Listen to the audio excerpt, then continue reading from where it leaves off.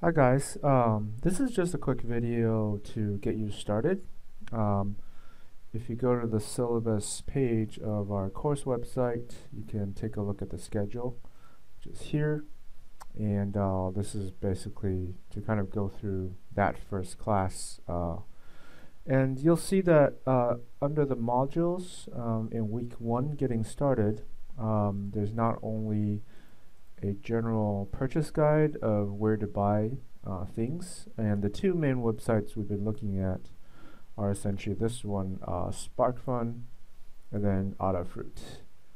There are some things that overlap, they each have their own versions of different things, but generally I think SparkFun is a little bit more user-friendly, so I would kind of look at there first. They often have great tutorials, so there's a lot of great tutorials for different things. Adafruit actually does have a lot of nice guides as well, and we'll kind of look at those as time goes along. So we'll go through this in class in terms of the different boards that are available and what to buy. But for now, I'll just kind of assume that you have the basic SparkFun breadboard or the normal Arduino. So the red board, this is the normal Arduino Uno, and this is the SparkFun red board. Okay. And then if we go to installing Arduino plus Firefly, this is roughly the order in which you want to go ahead and start installing things. So I would generally start with Arduino, download the Windows installer here and just run it. This is the same file I've hosted on the course website as well. And then if you don't have Rhino installed already, you need to do that, of course. And then you can download Grasshopper, just put in your email and add that in. Same thing, this is the latest Rhino Grasshopper build. And then Firefly. One of the sites is the Firefly sort of base site. And then the other link is to the Food for Rhino site. And I think you can do it both. I think if you download here, it just brings you to the Food for Rhino site anyways. Okay. Installation files here, 64-bit, 32-bit, based on, depending on what your OS is. If you're not sure about your OS, you can always go to, or find,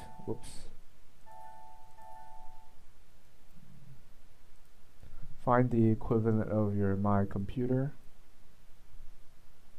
And it'll tell you, or it should tell you, what system type it is, in this case 64-bit. Okay, and then Lunchbox is a plugin that's kind of handy, so I suggest installing it. It's actually hosted on Food for Rhino as well, so if you type Lunchbox, this one, this is the Lunchbox plugin. There's a lot of handy tools, so I would install that when you have a chance. Okay, so that's the install sequence. Now, the first time, and after you install, you'll get the Arduino thing here. Let me close out of my Rhino, and you run it. You'll get essentially the Arduino IDE as a blank interface. Right now, there shouldn't be anything connected if you're just starting it right now. And then that's why in this case, if I go to Tools, Serial Port, the serial port is grayed out. I can't pick anything, right? So now I can actually go ahead and plug in my Arduino board to the USB.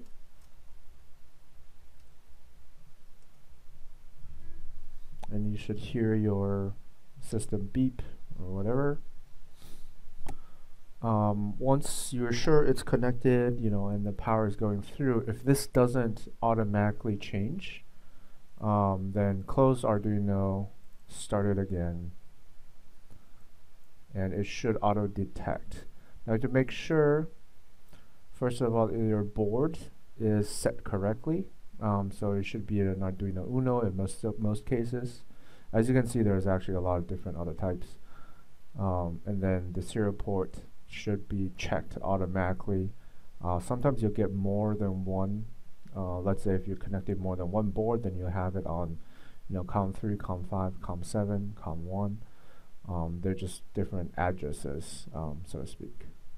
Okay, and then to check that everything's working, go to File, Examples, Basics, and then the one we use the most is Blink. And it opens another sketch. You can close this if you want to. It turns on sketch. Here's the code. It's very simple. And what you want to do is to click here on Upload. And when we click on Upload, you'll see this progress bar running, and essentially it's sending that code, uploading that code through the USB into the Arduino. And if you look at your Arduino, in the little LED check light next to pin 13 and ground, it should be flashing on and off at 1 second here. So here you see 1000 milliseconds. So it turns on and off, on and off. Now if you modify these numbers obviously, so I could change this to 2000, and then I upload it again, then it will blink on for 2 seconds, then off for 2 seconds, etc., etc. Okay, so this is the sort of basic code version of this. Alright, so that means it's connected. However, since we're going to be using Firefly with Rhino, to kind of get the Arduino board to interface with Firefly in Rhino, in Grasshopper, what we need to do is upload a different sketch. Now if you have Firefly installed, then it should pop up here in the sketchbook. Under sketchbook there's a Firefly Firmata. So click on that and open this. Now if you can't find, if this doesn't show up automatically, you should be able to, if your install went correctly, you should be able to go to your documents, Arduino, and you'll see a couple folders along with the libraries. This is where there's a couple other libraries, but this is the Firefly Firmata. This is where you would generally find it. Okay, so Arduino Firefly Firmata. Okay, so I'm going to close the blink, not save the changes, and then upload this.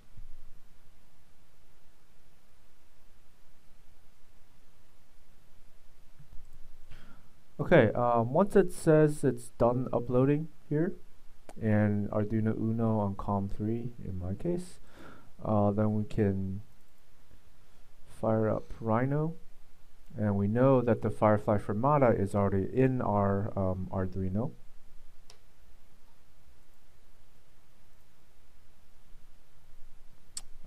And actually at this point you can actually turn off or close the Arduino window as well. It doesn't really matter.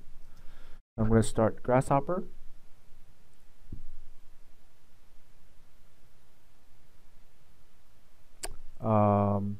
And let's see, Firefly is right here, right? So just to test that it is working really quick, let's pop in some components. So COM ports available is the first one we're looking at on the very left.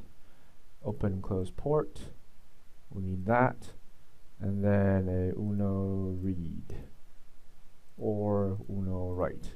These are the ones that you'll be using the most for the most part. Okay. Now with this, what we want to do is to drop in a panel, which you can find by going to parameters, wait, where is it? Panor's input panel. Right. Although I always just use the shortcut where you double click to bring up the search panel, and do 2 slashes to bring up the panel. It's the same thing. Okay, and do that. What this means is it's looking at COM port 3, and the COM port 3 is the one that is available or has something connected to it. Right. As a shortcut, I actually also zoom into these and turn off the draw paths. Right click, turn off draw paths, and then right click, turn off draw indexes. So you just have that. And if you want to be even more sort of, about things, you can zoom in and use this to align the center, and use this to kind of align the number, just so it's more visible. Okay,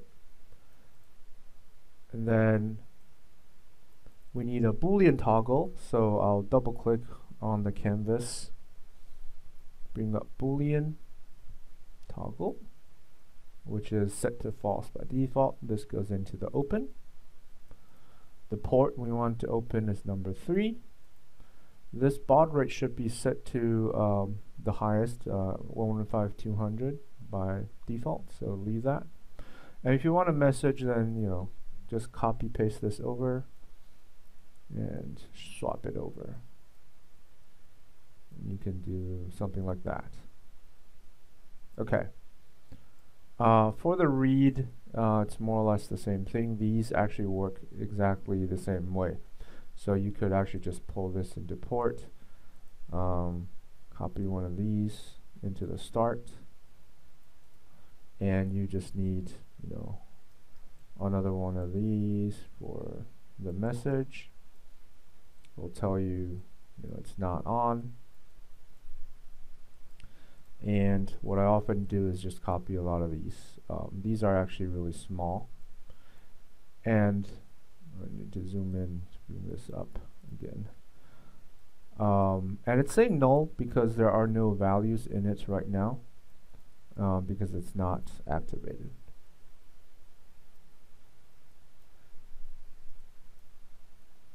So you can alt drag, so hold down the alt key, click on the component, and drag, click alt, let go, drag, click alt, let go. That's just kind of like a fast way to do this. You can kind of reconnect all these, and you can just like do this once and then eventually just save everything. I'm just doing it right now. 1, 2, 3. Okay. Align it. Oops. Move everything. Something like that. Oops. This one should go there. Okay. These are just to kind of get all the readings that we want. So if you turn on that, then it says serial port is open. That means it's starting to kind of read data from serial port number 3. And if I turn on this toggle, then you'll see, oh, I'm getting some numbers. Now, you'll see that these aren't really moving. These aren't real time. So what we really need is, here in this case, a timer. And so I'll bring in a timer, drag this by clicking on the arrow, drag it and connect it to the Uno read. And on the lower right, you should get a grasshopper timer block sort of bubble pop-up. It's not showing here because I'm using only part of my desktop. So right click here, change the interval to something fast, like 20 or 50 milliseconds. And then you'll see, okay, especially these analog input values are now fluctuating like crazy. And that's what it should look like. Okay. Now let's make sure that you're actually writing to it. So same thing, let's grab the Uno write here. Let's do the same thing we're doing here. Just get our message balloons, setup. This one kind of wants to be high and skinny. Copy a Boolean toggle. Actually, you want to turn that to false first. Whoops. Okay. And then same thing, drawing from here, the number 3. Okay. You can turn this on. And now you'll see, so these all correspond to one of these. So that's 13, that's 12, blah, blah, blah, blah, blah.